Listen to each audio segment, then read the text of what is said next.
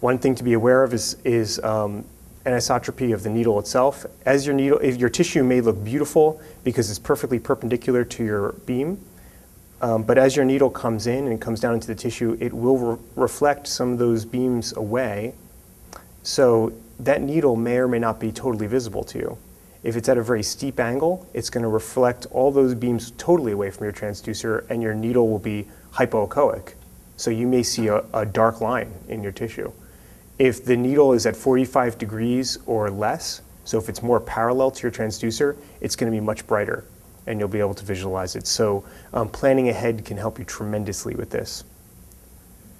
When in doubt, if you're not sure what it is that's deep, if you're not sure if it's a ganglion, could it be a nerve cyst?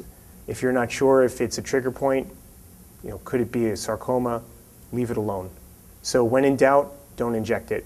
When unsure, leave it. And practice. And it's really the only way to do it.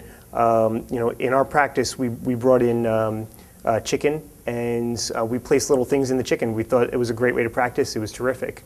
Some of them had, we got bubble wrap, and we cut the chicken in half and put bubble wrap inside of it, laid the chicken back down, put it in a plastic bag, and then scanned on top of the chicken and then injected into the bubble wrap through the chicken. Also put in little tiny balloons full of water and little tiny balloons full of this little clay material, and practiced injecting those things. So I would encourage you to do that. It's a little cheaper to do that than get a blue phantom, which can also be helpful. And the more you do that ahead of time, the better you get at your manual skills of keeping the transducer directly on top of the needle. That's needle guidance.